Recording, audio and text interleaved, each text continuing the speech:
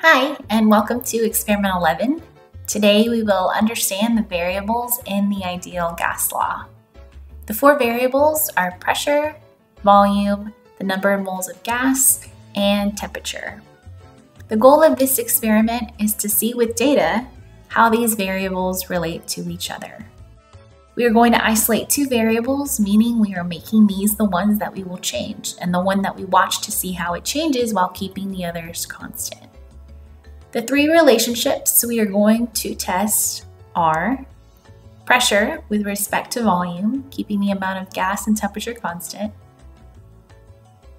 pressure with respect to the amount of gas, keeping the amount of volume and temperature constant,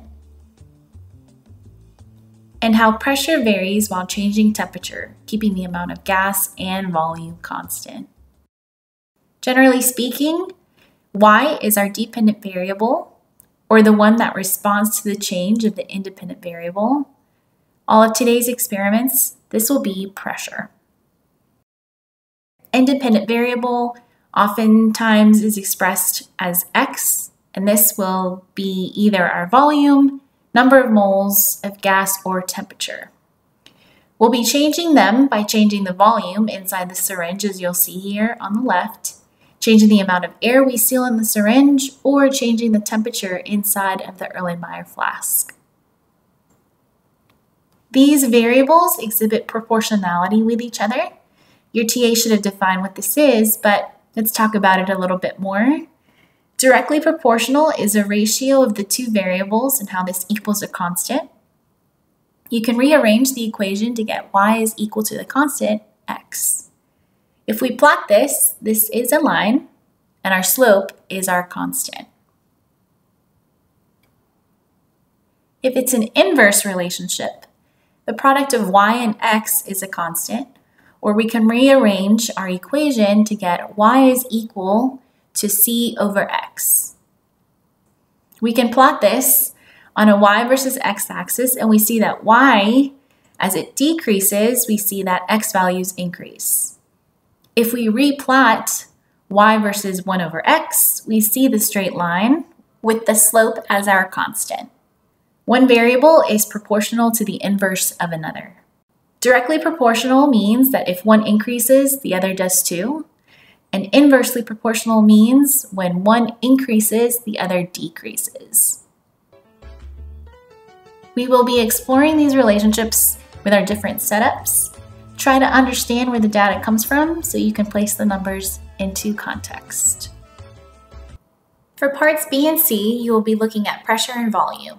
Using a syringe with a known volume, which we will set it to 10 mils, you can attach it to the pressure sensor and in 1 mil increments change the volume and record the pressure at that given volume. Moving up in 1 mil increments, keeping or recording the pressure. We continue to collect data, going 10 mils up to 20 mils. We go back to 10 mils and decreasing it to 3 mils, recording the pressure along the way.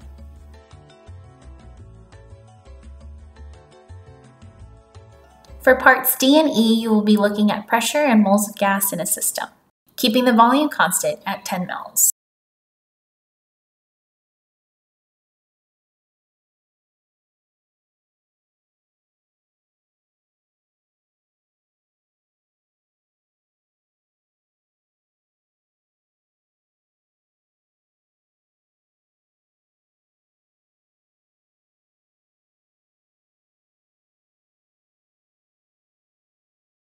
You take the syringe off and adjust it to 12 mils and do it in 1 mil increments till 20 mils, and you go down to about 5 mils. We are changing the amount of air sealed inside the syringe in every measurement. With the syringe open to air, setting it to an initial volume, which is recording in the Vernier software. Connect the syringe to the pressure sensor, changing the volume to 10 mils so the volume is constant, and measuring the pressure.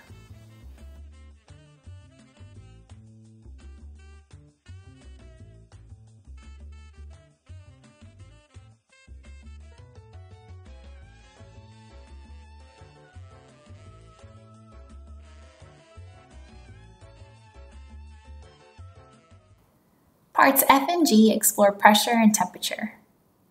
We start by using a rubber septa, a thermometer, and tubing. that connects to the pressure sensor. Vacuum grease ensures a tight seal between the thermometer and the rubber septa.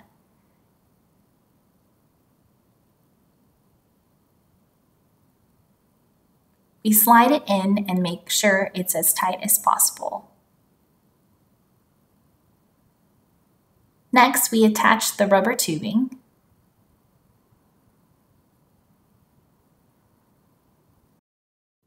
Your septa should look like this. Place the septa on the flask and place it over boiling water. Carefully lower the system into it.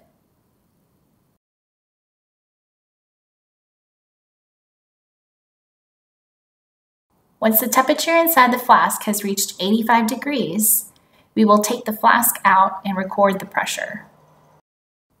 We pull the flask out, attach the tube to the pressure sensor to ensure a closed system, and start recording the pressure after the temperature reaches 80.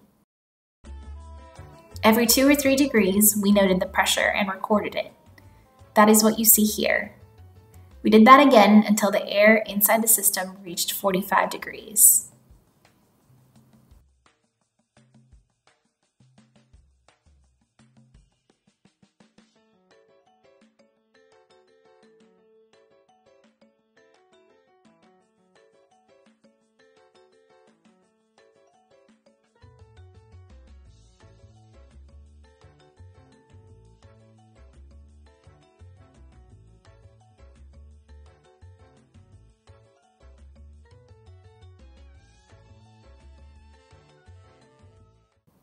Once the collection was complete, remove the tubing. We can resubmerge the flask back into the water for more trials. All of these relationships were attempted a total of 3 times. The raw Excel data and the Vernier files will be shared. Work diligently and use the in-lab tips and tricks in the manual to complete your assignment. Good luck analyzing the data.